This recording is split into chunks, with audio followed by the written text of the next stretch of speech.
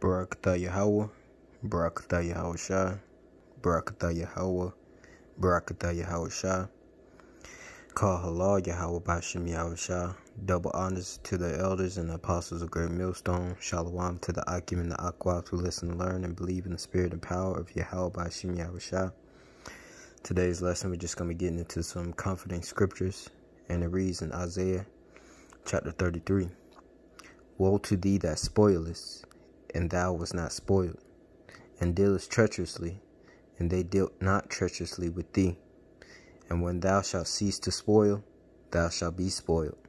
And when thou shalt make an end to deal treacherously, they shall deal treacherously with thee.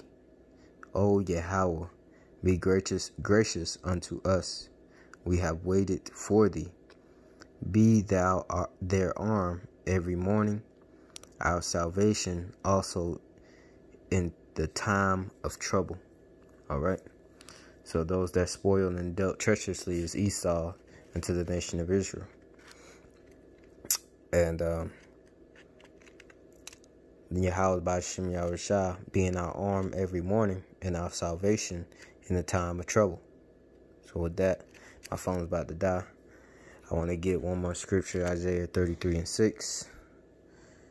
It says, and wisdom and knowledge shall be the stability of thy times, and the strength of salvation.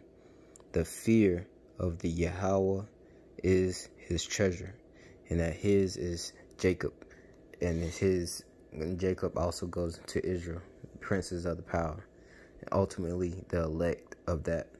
So with that, I want to say Shalawam, double honors to the elders and the apostles, double honors to the brothers. I'm at Shalawam to the brothers.